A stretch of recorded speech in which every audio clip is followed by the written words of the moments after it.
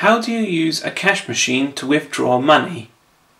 You will find cash machines outside your bank or local shop. Insert your card into the slot nearest the flashing light. Using these keys, the machine will ask you to enter your 4-digit PIN number.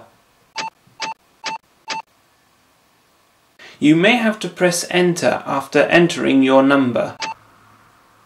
The machine will then take you to the main menu. To see how much money you have in your account, press the button near the sign Balance. After viewing your balance, if you want to go back to the main menu, press Yes. To withdraw some money from your account, press the button near the sign Cash.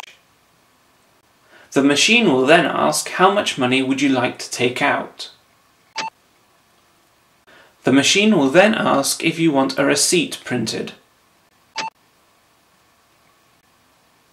The machine will then eject your card, give you the amount of money that you have requested, and if you've said yes, it will print your receipt. And that is how you withdraw money from a cash machine.